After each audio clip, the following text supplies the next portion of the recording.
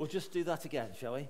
Good morning, everyone. I always make sure that I switch it off between services because you really don't want to know all of my conversations between service 1 and service 2. I just forgot to switch it on. I do apologise.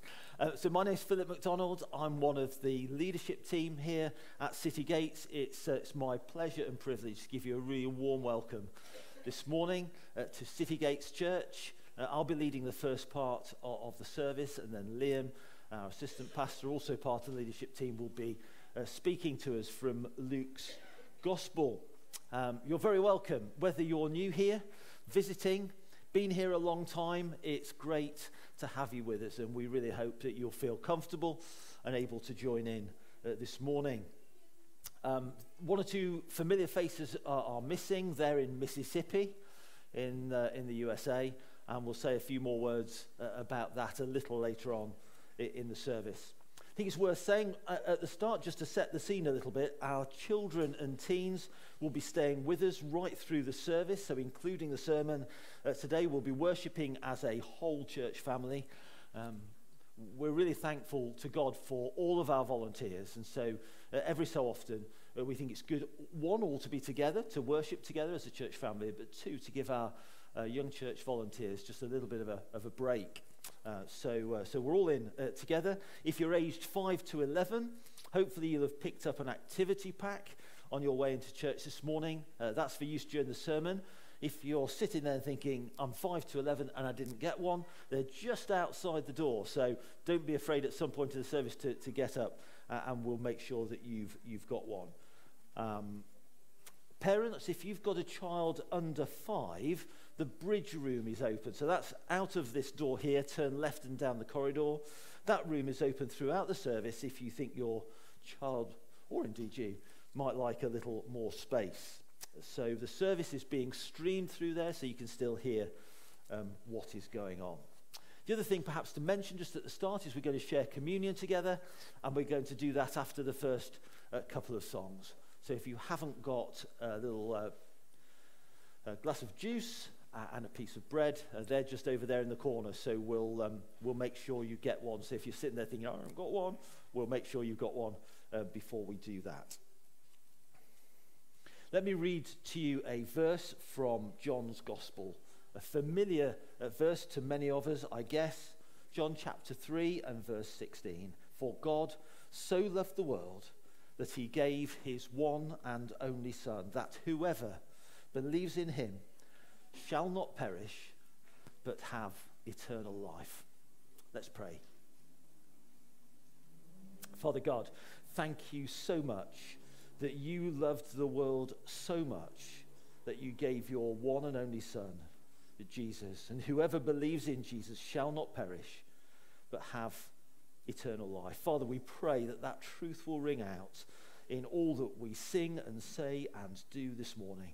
We pray, Lord, that for those of us who know Jesus, Lord, we pray that we'll be drawn ever closer to him. And for those of us who perhaps haven't discovered quite who he is yet, Lord, I pray that he will become real this very morning, for we pray it in his name.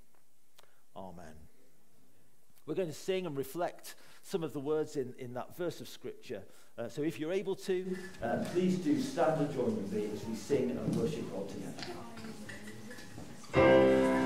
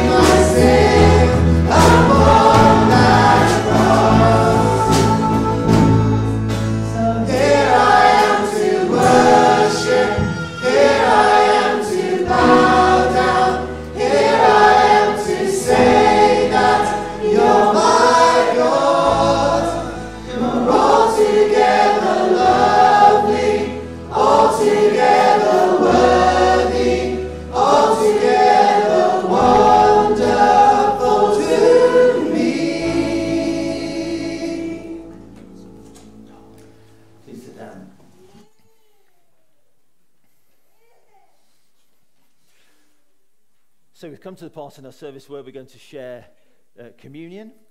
So if you haven't got a little cup of juice or a piece of bread, don't be afraid to just wave your hand or arm or something, and the guys over there will make sure.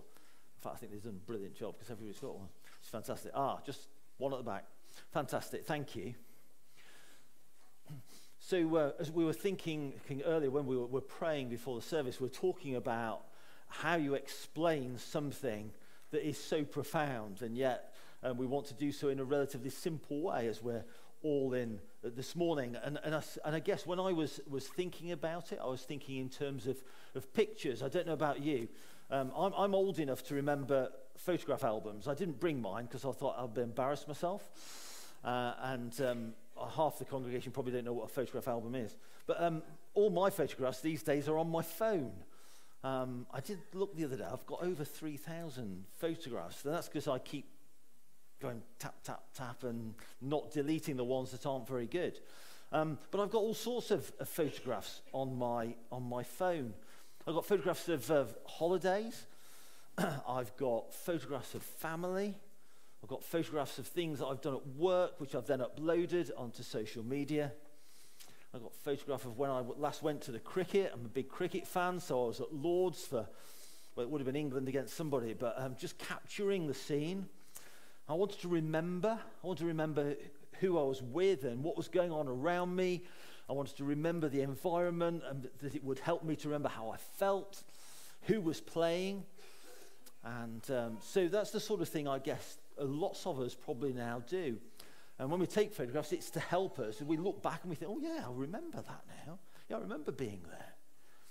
And when Jesus went back to heaven to be with his Father, he left us behind a picture to remember him. It isn't a picture in an album. People have tried to create this picture. For those of you who have heard of Leonardo da Vinci, a famous artist, he tried to capture it in a picture called The Lord's Supper. Probably doesn't look quite as it looked all those years ago, but we try and capture things. But what Jesus did, he wanted us to remember not what he looked like, but a picture to remember who he was and what he did for us. And we call it the Lord's Supper. We call it communion as well. So just before Jesus was crucified, he called his disciples together for a meal. And when they were eating, he took a piece of bread and he told the disciples that the bread was to remind them of his body that would be hung on a cross. And then he took a glass of wine and he told them that the wine was to be a reminder of his blood that he would shed for them on the cross. And he told them, whenever you eat the bread and whenever you drink the wine, you should be reminded of what I have done for you. And we still eat the bread, don't we, and drink the wine today. And when we do, it helps us to remember what Jesus has done for us.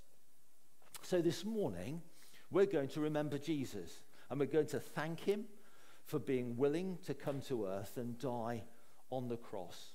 And he did that so that we might be forgiven for all the wrong things that we've done. And as we reflect, even across this last week or two, perhaps if we think back to when we were at school, maybe we're a bit mean to our friends on the playground. Maybe we said some things that were a bit hurtful. Maybe we weren't very nice to our mums. And grown-ups, well, what might we have thought and said and done which upset God, upset other people, was just the wrong thing to do? So we're going to say sorry this morning. First of all, we're just going to reflect just for a few seconds and just think in our hearts quietly of those things that we've done, things that we've said, things that we've thought that we wish we hadn't have done and which have upset others and have upset God. So we're going to do that for a moment. So we're going to close our eyes and just be quiet for a few seconds, and we're going to say sorry to God for those things that I've mentioned.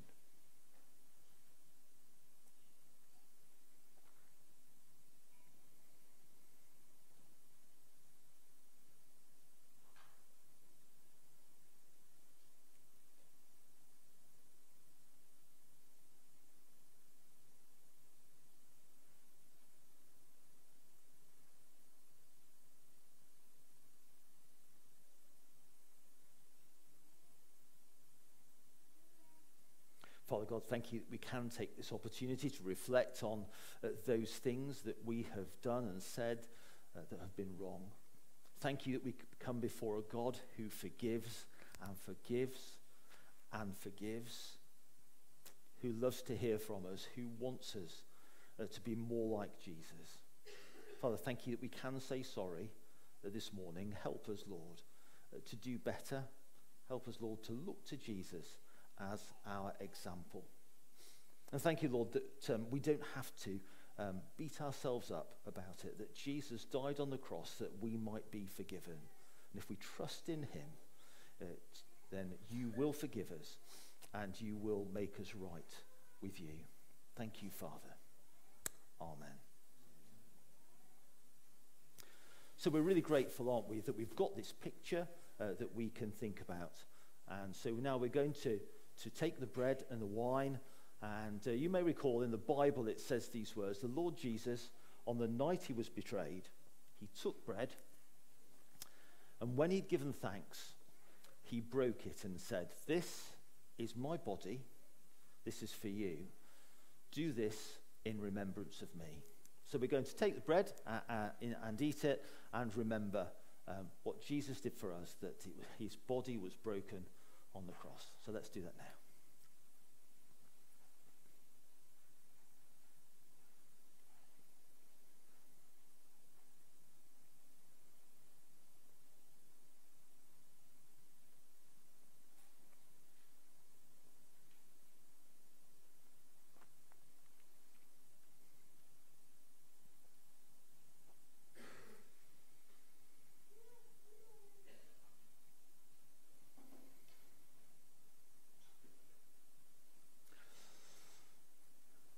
In the same way, after supper, he took the cup, saying, "This cup is the new covenant in my blood.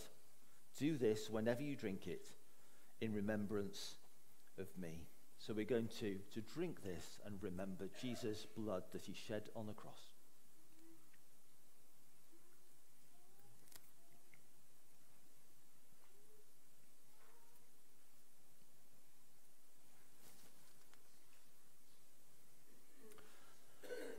Let's pray together. Lord Jesus, thank you so much for giving us this picture to remind us of what you did for us when you died on the cross. Help us to remember and help us to be thankful. Amen. We're going to sing a song that I hope all the children know. It's called God Speaks and We Listen. And Liam has very kindly offered to come and do some actions for us. Now, I think it'd be a shame if Liam had to do the actions on his own. You might see it differently, of course. But I just wonder, young people, would you like to come and does anybody know the actions? Do you want to come and do them with Liam? He'd be ever so grateful. I can see a bit of persuading and arm twisting going on. I can see a lot of reluctance. I'm rubbish at this. I can't sing and do the right actions at the same time. So it's I'll try. But no? Got no takers? I'll own it. It's all right. Yeah? You'll be all right, Liam? Okay, let's sing. God Speaks, We Listen. Please stand if you're able.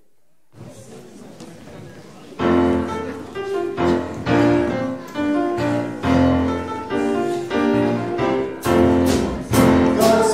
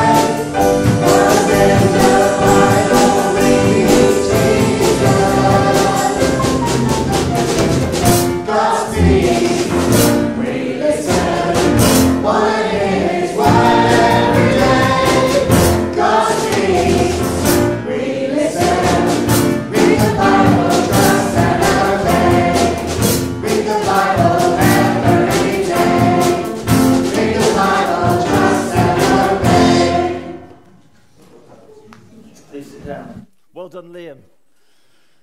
He got a round of applause in the first service, but I think that's because there were 4 young people. But seeing the enthusiasm out there, I should have widened the age range, shouldn't I? We've got some really enthusiastic actions there. Brilliant. But the words so important, aren't they? We're going to do some notices now. There are several to mention.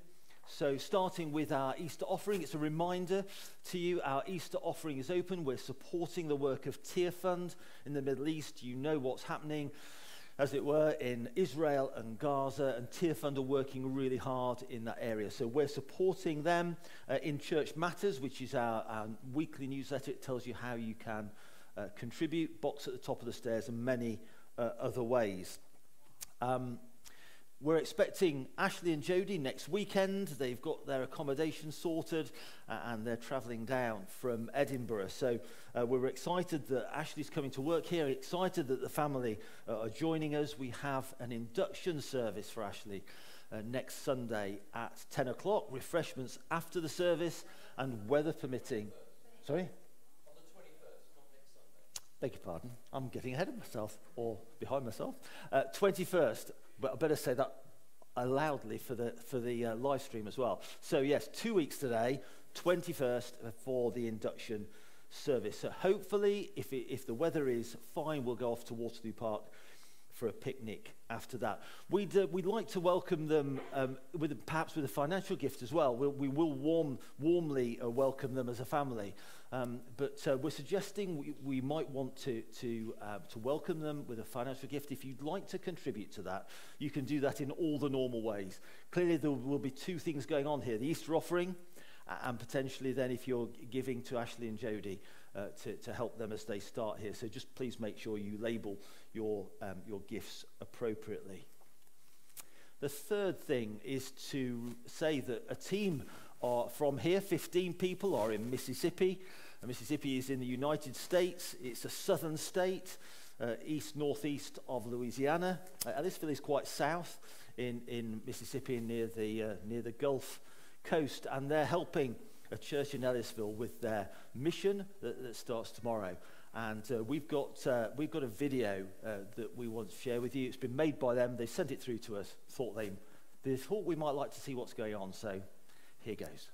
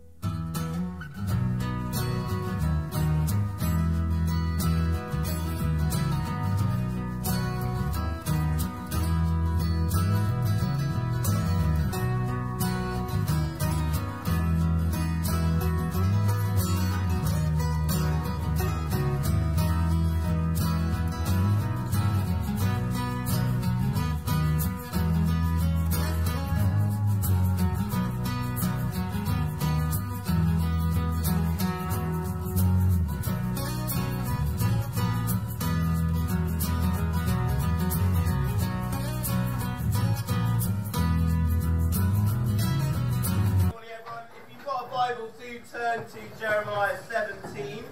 No worries, just basic actions were just not working. Or you're on the stage and you just couldn't hit your notes. Do you remember that? I still remember games when I was 14 playing soccer. And I still remember those nightmares. Massive thing with professional soccer players, you have the most money in the world, all the fast cars, they are living the dream, and when they are injured, they are hit with depression. There is a massive mental health crisis. Their whole mind, body and soul are injured. That means when you have a bad game on the weekend, your week is ruined. When you have a good game on the weekend, your week is great.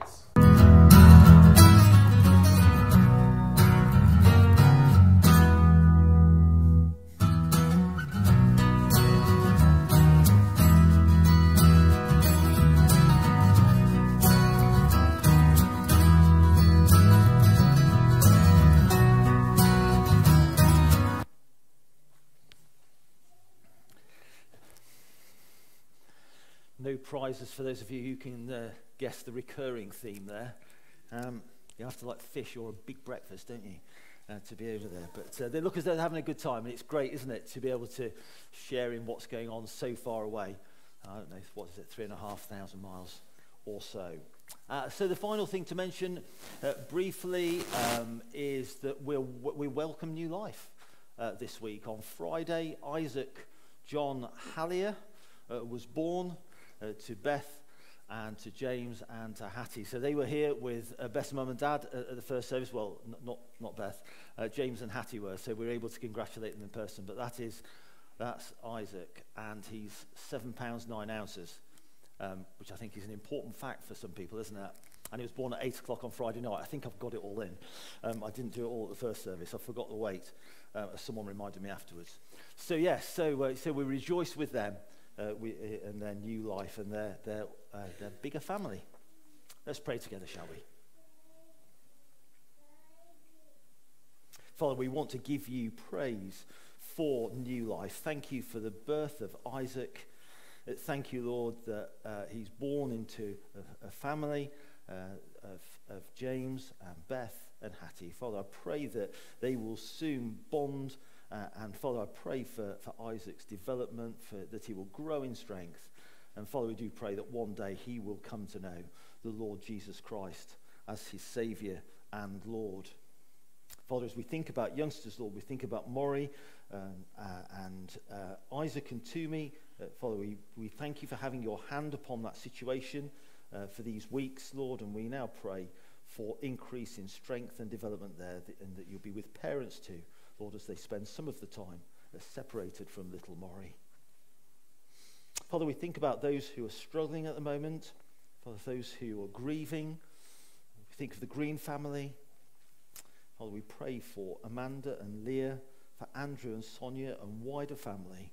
Father, we pray that you will be extremely close to them at the moment, that you will be their rock and you will be their support as they go through this extreme time of sadness.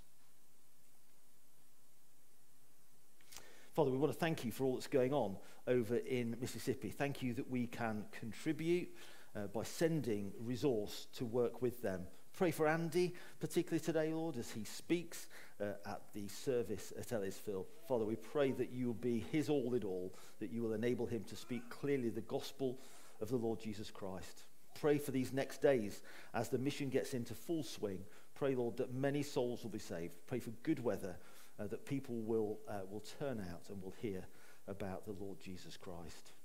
Father, we thank you for Ashley and Jodie's imminent arrival. And Father, we pray that you will be with them as they journey. We pray that they will settle in quickly into Norwich in every way. And Father, as we think about our Easter offering, Lord, we're conscious of all the difficulty out in Israel and Gaza. We confess sometimes we don't even know quite what to pray. Father, we do pray that by some miracle, Lord, you might bring hostilities to an end. Father, we pray that you'll raise up those who are interested in peace and in talking and in working together and in love. Father, I pray that you would work mightily in that region. And Father, I pray you will work mightily here this morning. Lord, thank you that we've been able to celebrate what Jesus has done for us. And as we now hear from your word and as we listen to it preached to us, Lord, we pray that you'd open our hearts to all that you have to say to us. We pray all these things in Jesus' name. Amen. So we're going to have our reading, and then Liam's going to come and speak to us. Martha Pierce is going to come and read from Luke's Gospel.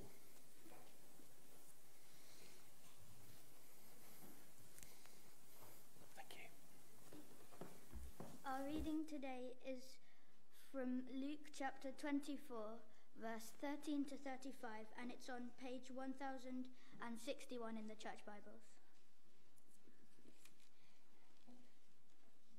Now that same day, 2 of them were going to a village called Emmaus, about 7 miles from Jerusalem. They were talking with each other about everything that had happened.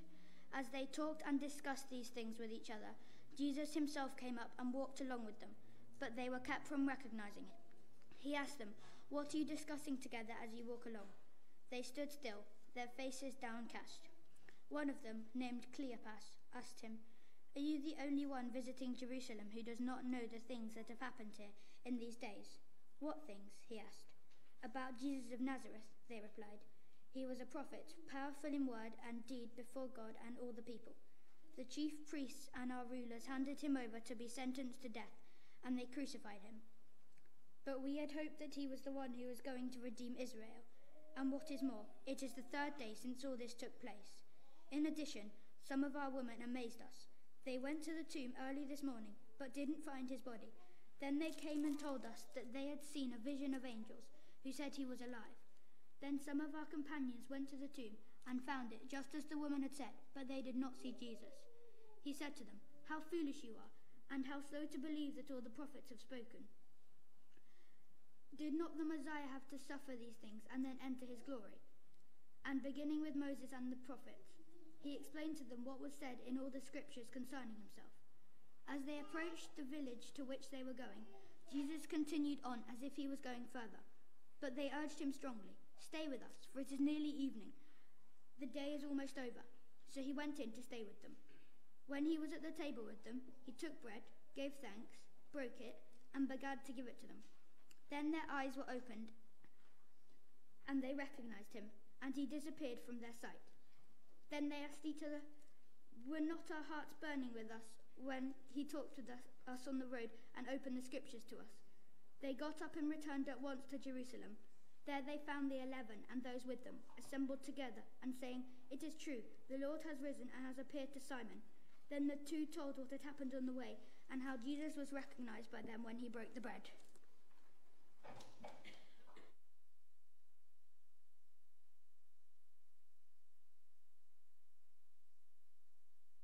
Martha for reading. It's wonderful to be with you here today. Thanks so much for coming along. If we've not met before, my name's Liam. I'm one of the leaders here at City Gates Church. A particularly warm welcome, perhaps if you're here and you're visiting maybe friends and family over the Easter holidays or you're enjoying some time away. It's lovely to be with you here today. So thank you so much for coming along, and thank you to those who are watching online as well on our live stream. Really good to have you with us as well. We're going to be thinking a little bit more about this passage for about kind of 20 minutes or so. Kids, hopefully, just to reiterate, I really hope you did get one of these kind of activity packs as you came in. Please do have that by you. It's going to help you kind of listen to the sermon, to kind of stay and kind of see what kind of God's word is saying. If you didn't manage to grab one, no worries. There's some just out those doors as you came in. Please do go grab some colouring pencils as well. And there is a prize as well for everyone who completes a sheet. There is a prize as well available to you. Just to reiterate, those under 11 get the prize. Okay, good. As well, if you're here today and kind of you've got little ones with you and they just need a bit of space to kind of run off some energy or whatever it is, they're getting a little unsettled, please do make use of the creche that we have available. That's kind of out the doors where you came in to the left, unsupervised, but the live stream is on in there so you can stay and listen to that as well. Well, I'm going to pray and to ask God for his help as we look at his word together. Heavenly Father, thank you that when we read the Bible, it is your words. We are listening to you speak to us. Help us to have ears to listen to what you say so that we might trust and obey. Amen. Well, I wonder whether you've ever had one of those moments in life where you didn't know something, you didn't realize something, and then all of a sudden the knowledge just came to you just like that, and everything all of a sudden made sense. We call that a light bulb moment, don't we? It's a little bit like just you don't know anything, you're kind of sat in the darkness, and then ping, a light bulb switched on, and suddenly there's light. You can see everything clearly. It's a little bit like that in our passage today. You see, the disciples, they have their own light bulb moments because they go, as we saw in that story, we go from not seeing Jesus, even though he's right next to them, to seeing him fully. And we can see what they know about Jesus by the end of the story. Verse 34 says, "It is true, the Lord has risen." They see Jesus fully. They see that he has risen from the dead and what that means for them. And so you see, our passage today, it's a little bit like a story in that sense. The disciples kind of go on this journey, if you like, of going from not seeing Jesus to seeing him fully. From not knowing that he's even there with them, to knowing who he is and why he has come, and how all of God's word points to him. And so we're going to look at this story, and we're going to look at it in kind of three parts. You see, because every story, whether you're reading a story to a small child, to a 2-year-old, or you're kind of reading a story, whatever it is, every story has three parts. It has a beginning, a middle, and an end. All stories have three parts. So we're going to look at this passage like a story together, starting off at the beginning. Let's see what happens. We see in verses 13 to 18, the disciples are downcast without Jesus. Downcast without Jesus. You see, at the start of a story, what happens is we set the scene, don't we? We want to see, what's going on? Where are we? Who are the main characters? What might I want to expect from this story? Well, here in verse 13, the very first verses of our passage today, we get a big clue. Have a look. It says, right at the start of the passage, now that same day. Now that same day, this story is happening the same day as Jesus has risen from the dead. We saw that back in the first bit of Luke 24, where some women visit Jesus' tomb. They see the huge stone in front of the tomb rolled away, and an angel is there. And the angel says to them this, the words will come up on screen. Why do you look for the living among the dead? He, Jesus, he is not here. He has risen. And so the women are amazed. They run as quickly as they can to go and tell Jesus' disciples, that's his closest friends and followers, to tell them this amazing event. So that's what happened before. This is happening the same day.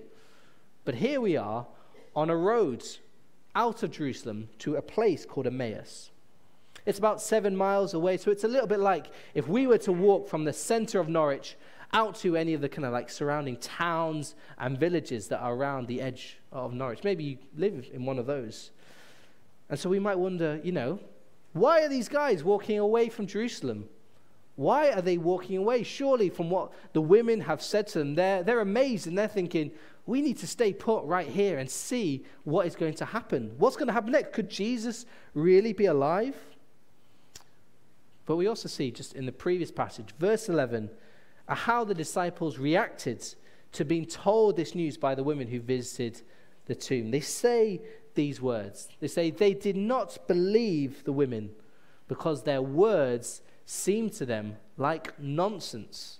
Nonsense. It made no sense to them. They think, we can't believe this because this never could have happened. And so these two disciples, they're walking away from Jerusalem. Maybe they're thinking, well, we saw what happened to Jesus. We're his followers. People know that we were his followers. We're worried that something similar might happen to us. So they don't believe and they want to walk away and to get out of there, basically. And so as they walk along, they're talking. It says, the passage says they're talking about everything that's happened. Really, they're just processing, aren't they? They're just trying to get their heads around what has gone on. And Jesus appears and walks alongside them. And he asks them, what are you talking about? As you kind of talking along, what are you talking about? And have a look at verse 18. One of them replies, are you the only one visiting Jerusalem who does not know the things that have happened in these days? These guys are they're amazed, they're incredulous, they're thinking, who is this guy? Has he been living under a rock over the last few weeks? Does he not know who Jesus is? Everyone has been talking about him in Jerusalem and how he has died. How can he not know who Jesus is? And we can see, too, about how the disciples are feeling in this verse 2. It says that they are downcast. You see, to be downcast, it's more than just to be a little bit sad or a little bit disappointed. It's a feeling of just great sadness. Great sadness. They are mourning. They're wondering what life is going to look like now for them. How do we make sense of all this? They had all of these hopes in Jesus. They built their lives on following him, but now he's died. And so they're wondering, what happens next? Where do we go from here? Maybe you've experienced something like that in your life, just a set of events or experiences that just leave you feeling so uncertain, and you think, how am I going to carry on? What is life going to look like now? So that's kind of what the disciples are saying. But maybe you spotted verse 16. Verse 16 is quite interesting. It says, but they were kept from recognizing him. They were kept from recognizing him. That's weird, isn't it? Surely, these disciples, they're downcast. Surely Jesus would come along and go, guys, it's me. It's Jesus. I have risen from the dead. The women said what was true. The tomb is empty. I am risen. Surely he should say that. I think maybe that they're kept from recognizing him is that what Jesus wants to do is to help them make sure that they see the full picture of who Jesus is. He wants them to see the full picture. Maybe you've had one of those moments where you want to know the answer to something. You want to know a certain kind of piece of knowledge. And so you ask someone, can you tell me what the answer is? And that person says, I'm going to let you work it out. Can be quite frustrating, can't it? You're like, just tell me the answer. But they say, I'm going to let you work it out. Maybe if you're at school, you've had that experience where your teacher has gone, you just want to know the answer, and the teacher says, I know that you can work it out. I think that's a little bit of what is going on here with Jesus. It's not that he wants them to remain wallowing in their sadness. He doesn't want them to remain feeling downcast. But he does want to teach them something. And he does want to show them fully what has happened to him and why it needed to happen. That takes us to the middle of our story as the disciples see or start to learn who Jesus is. But at first, they don't fully see who Jesus is. And that's in verses 19 to 27. I wonder whether you're here and you've watched the classic TV show Catchphrase. Okay? It might be something that's a bit of a, people of a certain generation will remember it, but I think, it's still on TV now. There's probably repeats somewhere, isn't there? Basically, if you've never seen it before, there's a big screen, okay, that has a picture on it that has like a well-known saying. So, for example, the saying might be, it's raining cats and dogs, and the image would have cats and dogs kind of raining down, and the contestants have to guess the picture. But what happens is that at first the picture is completely covered by these different pieces. And so the pieces are removed one by one until people can work out what the picture is of. And you see, sometimes the contestants, when they've only had maybe one or two pieces removed, they just throw out just a wild guess at what it could be. They can't really see the full picture. And see, that's a little bit of what's happening with our disciples here. You see, the disciples, they haven't seen the full picture yet. Even though they've been told it many times before by Jesus, they don't really see the full picture. And so they're kind of taking a little bit of a guess based on their limited view. And so there's two big things that we're going to see what they say. There's two big things that they don't realize about Jesus. They don't see why he came, and they don't see why or how he has risen. So his life and his resurrection. The first one, we can see that in verses 19 to 21. They don't see why Jesus came. If you have a look at those verses with me, we get some clues a little bit about what they thought of Jesus. Verse 19 says, Jesus, he was a prophet, powerful in word and deed before God and all the people.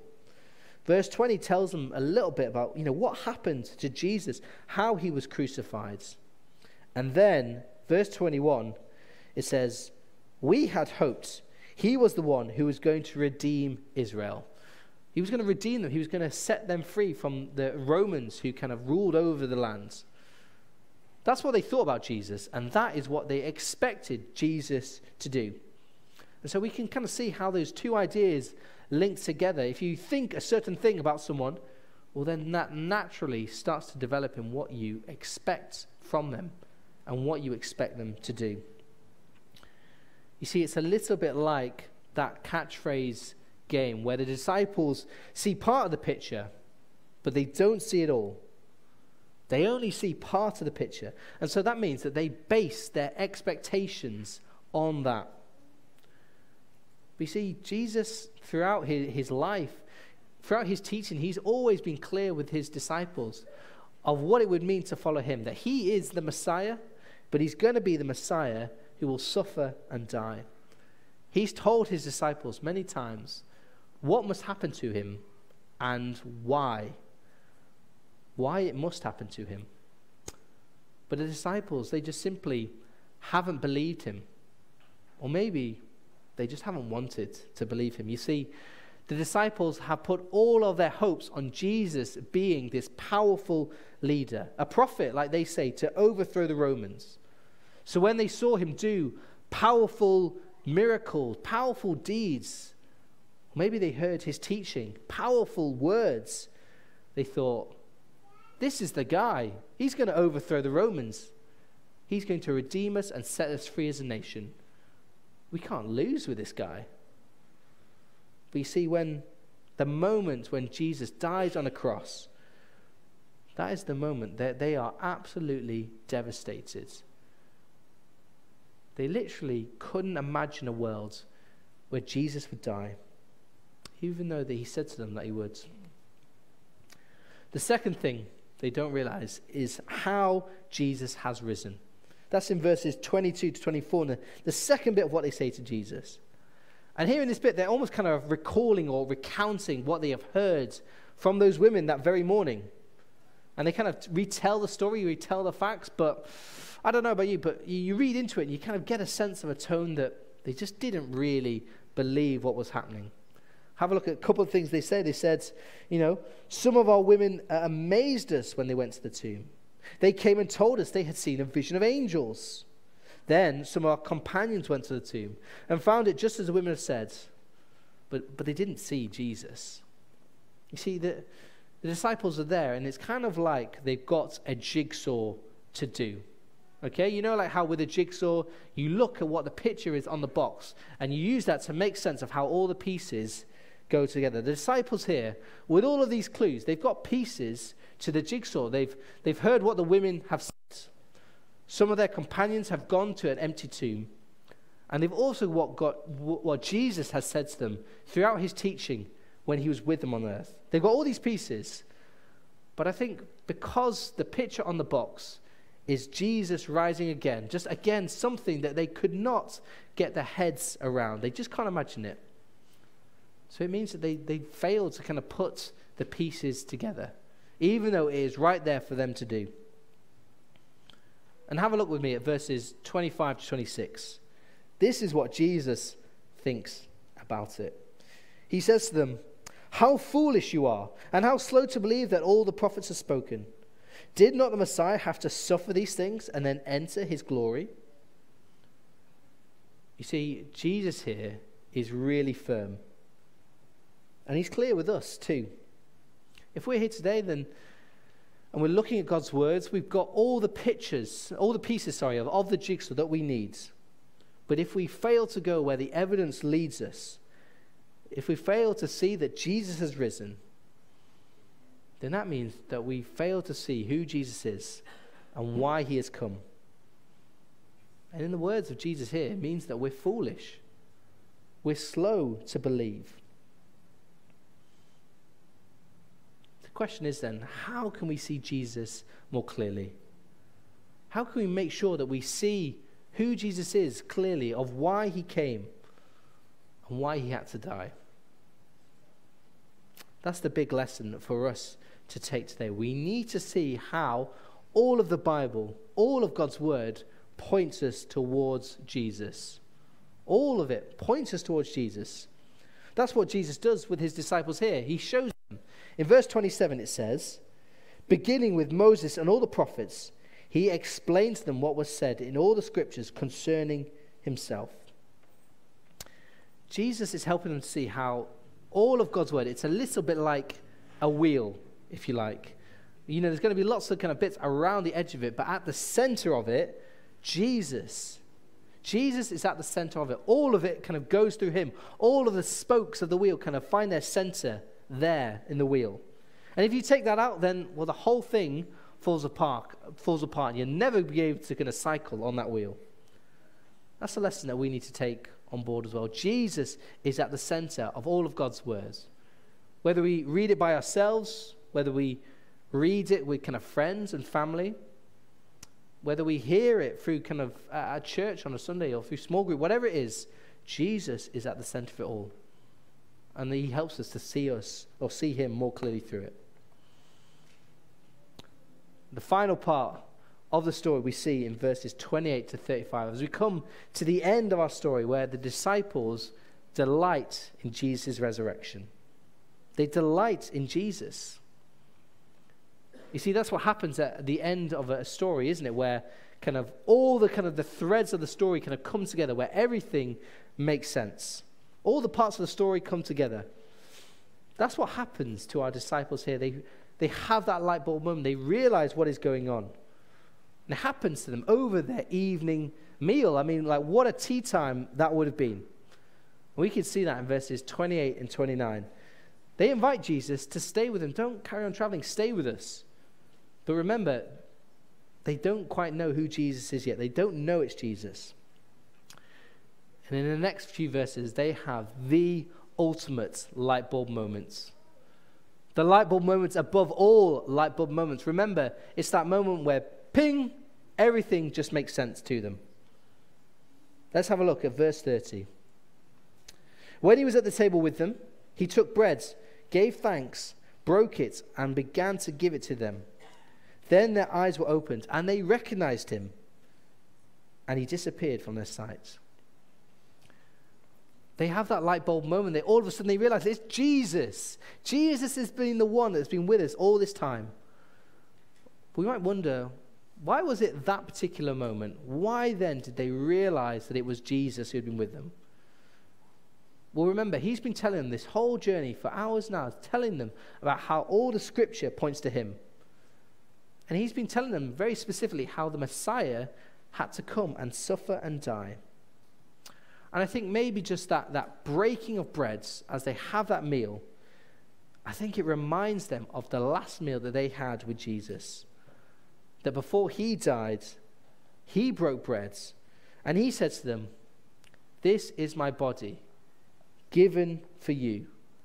Do this in remembrance of me." They remember this meal that they have had with Jesus. And they finally realize what Jesus has been saying all along. That his death hasn't been this kind of unplanned disaster. He hasn't come to be this powerful leader to redeem or set them free from Roman occupation. He's come to do something far greater for all of us, for you and me here today, to set us free from slavery to sin. And you see, that's why when we celebrate and take this meal together as Christians, just as Philip said earlier, we do it to remember Jesus. We don't do it just for the sake of doing it. We don't do it just to, tick that one off the to-do list. And by taking the meal, it doesn't make us a better person. It doesn't make someone a Christian. But we do it because it reminds us of Jesus. That's one of the reasons why we call it the Lord's Supper. Because it reminds us of how he ate that meal. How he was going to be the suffering Messiah whose body would be broken for us so that we could be set free. And so that we could know Jesus as our Lord and Savior. That's often why we call it communion as well. It's similar to the words community, to be part of something, to know someone. We can know Jesus better through taking this meal as we're reminded of him. Well, as we finish, let's just have one more look at the disciples of how discovering this about Jesus, seeing who he is, see what difference it makes. Because you see, the disciples don't go, well, that was amazing, but, time's getting on, it's late. We should probably go to bed so we can wake up early and carry on our journey tomorrow. Now have a look. Verse 33 says, they got up and returned at once to Jerusalem. They return at once. They head straight back to the place that they had been running away from because they're full of excitement. They've seen that Jesus is alive and they are running back to tell their friends, to tell the other disciples. You see, that's the effect that seeing Jesus fully and truly has. They delight in Jesus. They're amazed. They stop what they're doing. They're in the middle of their evening meal, but they throw down their knives and forks. They grab their coats and they leave to head back another 7 miles back to Jerusalem, probably going through the dark of night. And they arrive back in Jerusalem. They want to round up all their friends to tell them what they have seen. So they're there, they're banging on doors, they're waking up people to say to them, it is true, the Lord has risen and has appeared to Simon. I'm sure, lots of us, we don't like being woken up in the middle of the night. But this is too good a news not to wait until morning. What does this mean for us then? As we consider this passage, you see, over the last few weeks, we've remembered and celebrated Easter. We not only remember Jesus' death for us, but we celebrate and delight in that he is risen. That he has done all that he promised he would. He has defeated sin and death. He has given us new life with him. And so we can delight in that, just like the disciples do here, that Jesus has risen from the dead. And as we look at God's word, we see accounts of it. Helps us to know the truth of it. And we're reminded that all of Scripture points us to Jesus. You see, we don't want to be like those catchphrase contestants who only see part of the picture and they just take a guess at who Jesus is.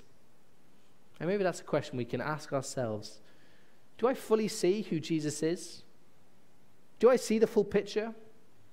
Or am I making just assumptions or guesses? Or do I have wrong expectations based on the limited view that I have? This passage helps us to see why Jesus came and how he has risen. So let's praise him and pray that we would see him more clearly. Let me pray for us.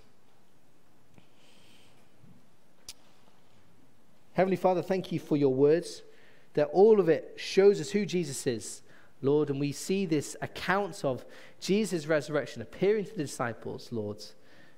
We thank you so much that you have defeated sin and death and you have risen again. And we can have great confidence and assurance in that you have done that. You have done everything you promised you would do. Help us to respond in faith, putting our trust in you to see you more clearly through your word, so that we might trust and obey and live it out in our life. Lord, please give us eyes to see Jesus more clearly, the wonder of him, and how he is worthy to be praised. Amen. We're going to finish our time together by singing one more song in response. And we're going to sing a song called O Great God of Highest Heaven. It's just a really helpful song because it talks about how we too have been blind to who Jesus is, blinded by our sin. And yet, by God's Spirit, he has opened up God's word to us, showing us more clearly who Jesus is by his words, and so that we can respond in praise and glorifying him. Please stand and let's sing together.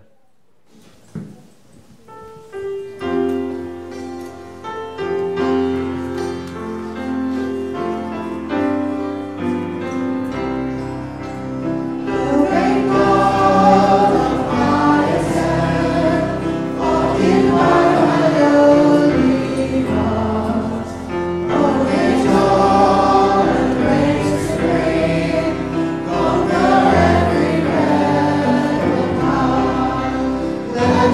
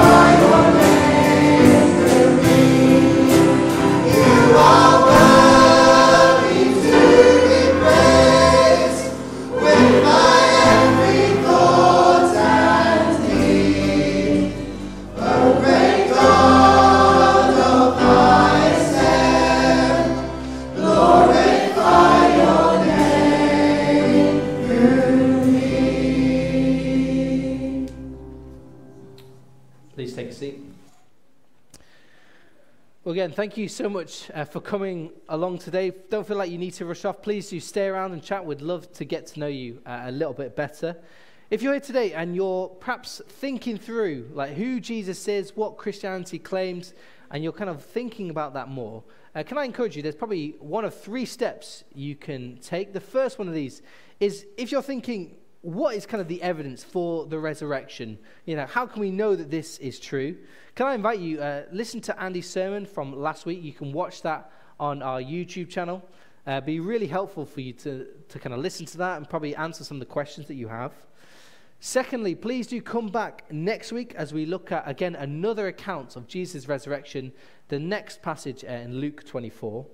And then the final thing is please do come along to Hope Explored. Hope Explored is basically a 3-week course which we run kind of fairly regularly, helping people to explore what Christianity is all about and how following Jesus gives the best hope, the best peace, and the best purpose in life. We have another course starting on April the 22nd. To sign up, just kind of go to our website. You can also take one of the cards from the welcome desk downstairs as well. But yeah, thank you so much for coming today. Let me just pray for us as we finish. These words in Luke 24, the angel saying to the women in the tomb, "Why do you look for the living among the dead? He is not here, he has risen. Remember how he told you that while he was still with you in Galilee, the Son of Man must be delivered over to the hands of sinners, be crucified, and on the 3rd day be raised again." Then they remembered his words. Heavenly Father, help us, Lord, as we've looked at your words, to remember your words to us, that we can see you more clearly by looking at your word, the Bible. All of it points us towards Jesus. Lord, we thank you that you have defeated death and risen again so that we can enjoy new life in you. Help us to live that out. Help us to glorify you in the way that we live, Lord.